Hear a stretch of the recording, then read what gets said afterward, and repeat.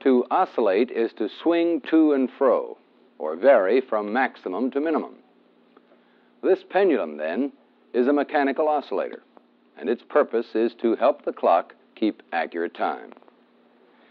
We have arranged a mechanical oscillator to explain a few basic principles and to demonstrate its relationship to the electronic oscillator. With this device, we can graphically illustrate the action of an oscillator. This felt pen is suspended by two rubber bands, one on the top and one on the bottom, and will act as our oscillator.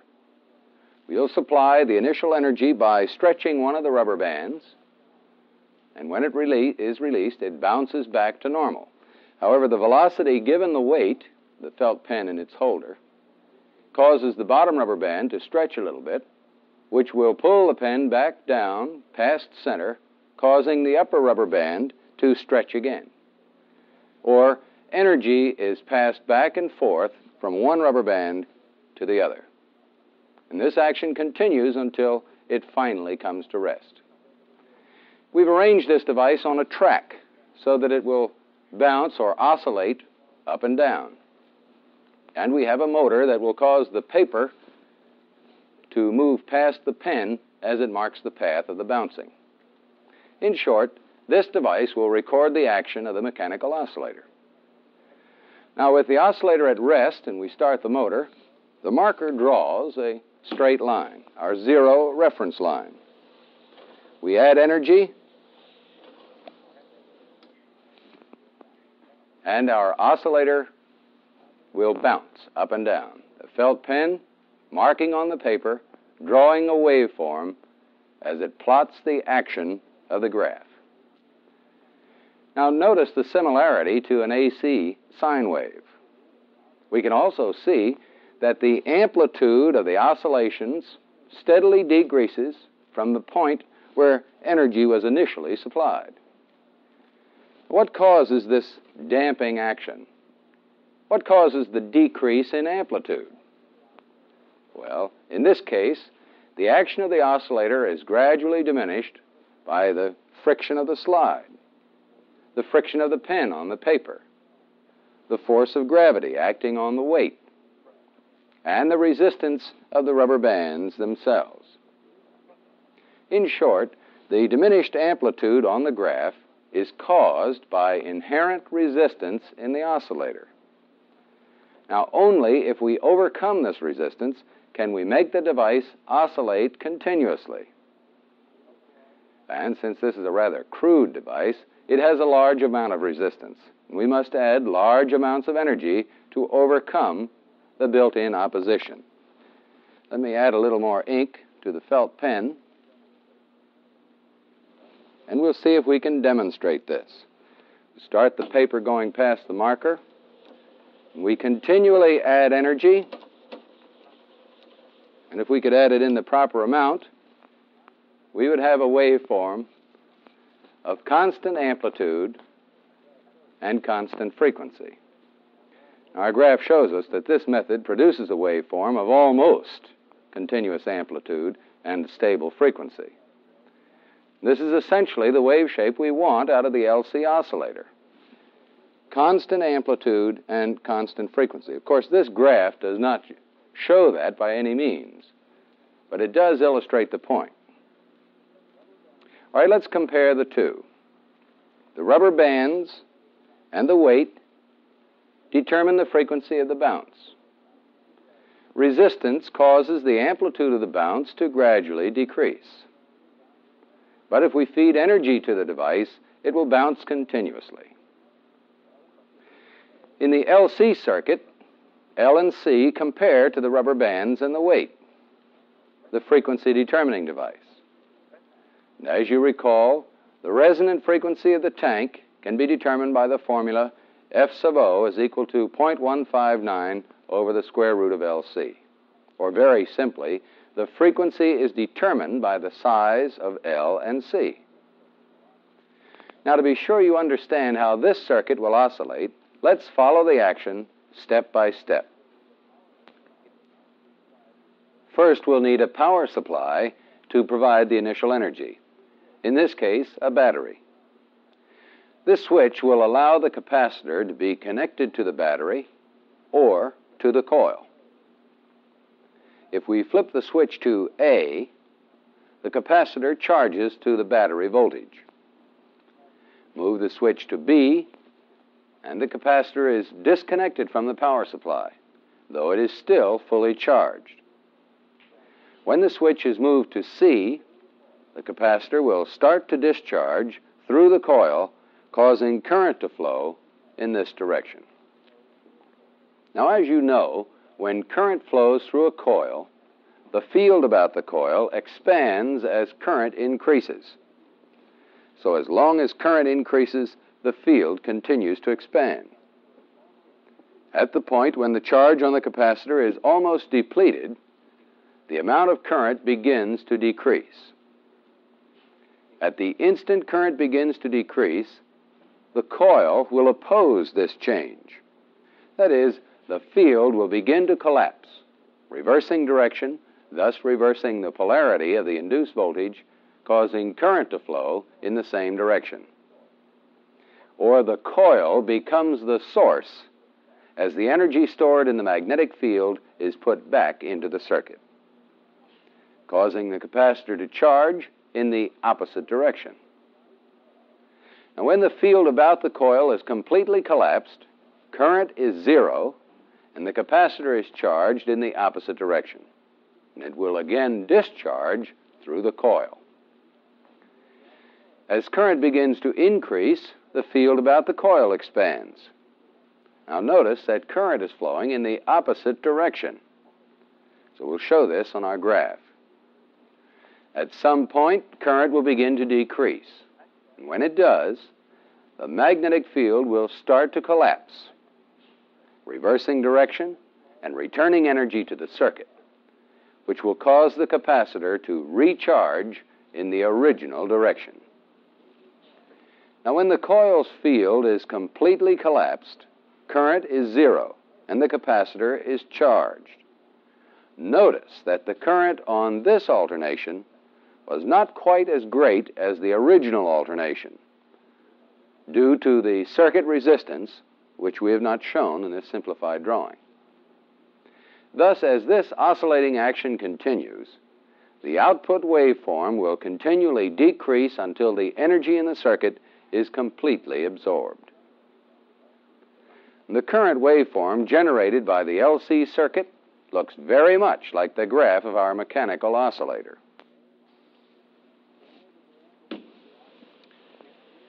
Why did the amplitude of the oscillations decrease? In the mechanical oscillator, inherent resistance or friction. Now, if we apply this reasoning to the LC circuit, it's obvious that the decrease in amplitude is caused by internal circuit resistance. That is, the resistance of the wire finally dissipates all of the energy. Now, we'll represent this resistance here. The amount of internal resistance will determine the quality of the circuit. And you should recall that the Q of a coil is equal to X of L over R. Thus, the higher the Q, the longer the circuit will oscillate because there's less energy dissipated in the circuit. But even the highest quality components offer some resistance. So to generate a waveform of constant amplitude, energy must be added to the circuit at the same rate that it's being lost, in much the same way that we fed energy to the mechanical oscillator. The ringing action of the LC circuit is often referred to as the flywheel effect, because like a flywheel, once it's started, a small amount of energy added at the right time and in the right direction will keep it going. And also like the flywheel, if energy is added in the wrong direction, the flywheel will stop. So energy must be added at the right time in the LC circuit. For example, if a positive voltage were applied at time 2, the energy lost in the first cycle would be replaced and the amplitude brought up to the desired value. If energy were added every cycle, we could maintain constant amplitude. However, if this positive voltage were added at time 1, it would cancel the energy in the circuit, and the circuit would stop oscillating.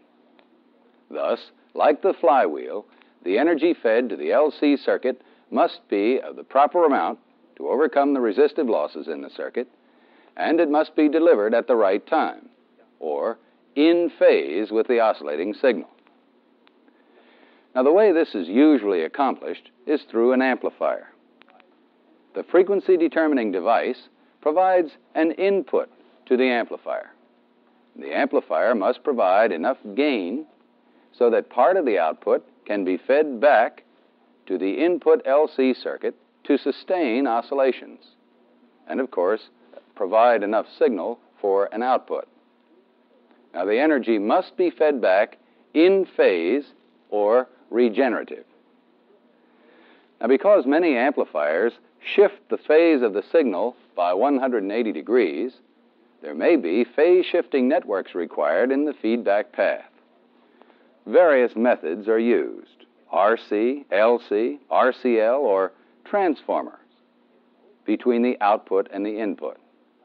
Now, which system is used will be determined by the type of oscillator circuit and its application. The important thing is that the energy fed back be in phase with the signal generated by the frequency-determining device. This demonstration will convince you that feedback does occur and will cause a circuit to oscillate. The microphone here is connected to the input of the audio amplifier.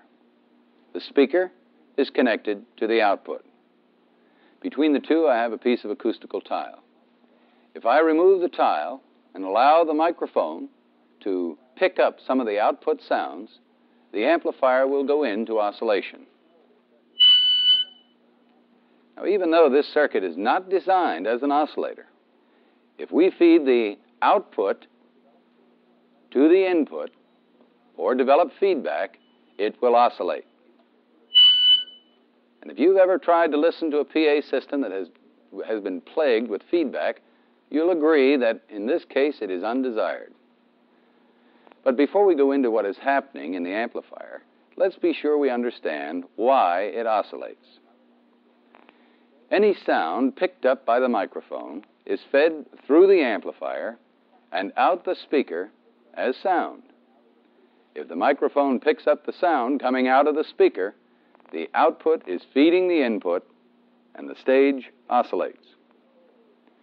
Now, since there's no way to control the amount of feedback, the strength of the oscillator signal continues to increase.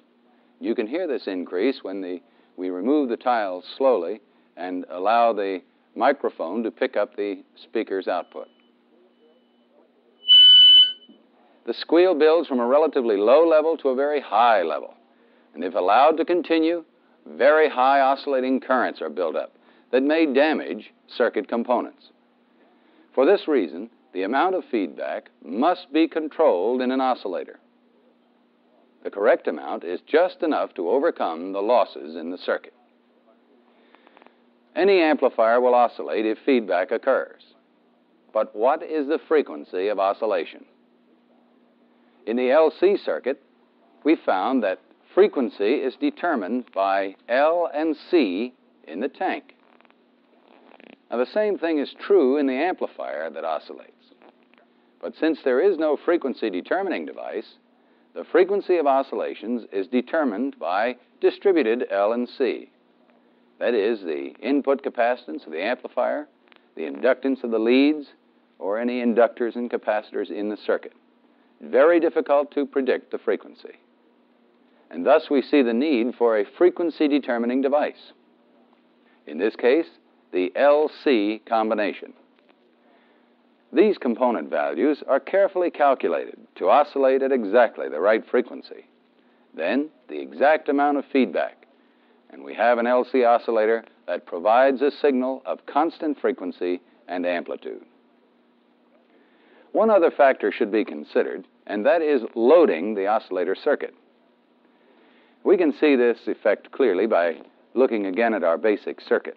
We've already pointed out that the feedback overcomes the loss caused by the internal resistance of the circuit, which is small when a high Q tank is used. However, there is another quality factor that concerns external circuit resistance, and in this case, the resistance should be high. In other words, the amplifier connected to the frequency determining device should offer maximum impedance to the tank. Even then, there will be some energy loss to the external load, which must be regained by increasing the feedback.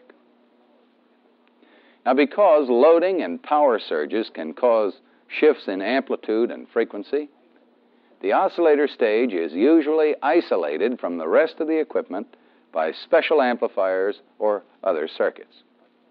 Now, the exact kind of isolation depends on the particular application or use of the oscillator. However, there are several basic oscillator characteristics that are always true, whatever the type or application.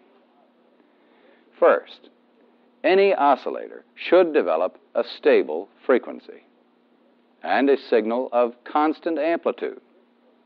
Now, be sure you understand that this statement applies to all oscillators, the LC or any sine wave oscillator, as well as the sawtooth, square, rectangular, or trapezoidal oscillators. All of them should generate constant amplitude and frequency. Now, here's a list of the basic requirements that also applies to all oscillators. First, of course, a DC power supply. It may be a simple battery or a very complex, carefully regulated circuit. Next, a frequency determining device. We have seen that an amplifier will oscillate without a frequency determining device. But the frequency is determined by distributed L and C, which makes frequency difficult to calculate and erratic. This kind of oscillation is usually undesirable. A frequency determining device, in this case the LC tank, provides a stable, easily calculated frequency. Feedback is required to sustain oscillations in the frequency determining device and is usually accomplished with an amplifier. The frequency determining device provides an input to the amplifier, and the amplifier must provide enough gain so that part of the output signal can be fed back to overcome resistance in the tank and replace any energy lost through loading. Of course, the feedback must be regenerative or in phase. Thus, a phase shifting network between the output and the input may be required. There may be other requirements depending on the application of the oscillator, which you'll discover when you study a particular piece of equipment. But the main idea is that all oscillators are basically the same. So whatever the type or the name of the circuit, all oscillators will require a power supply, a frequency determining device, feedback, usually from an amplifier. Now, if you apply these basic principles, oscillators will be much easier to understand. Just like this clock, the spring drives the gears that feed energy to the pendulum, which is the frequency determining device. And thus, the pendulum moves at a constant frequency and amplitude, which, of course, is the purpose of any oscillator.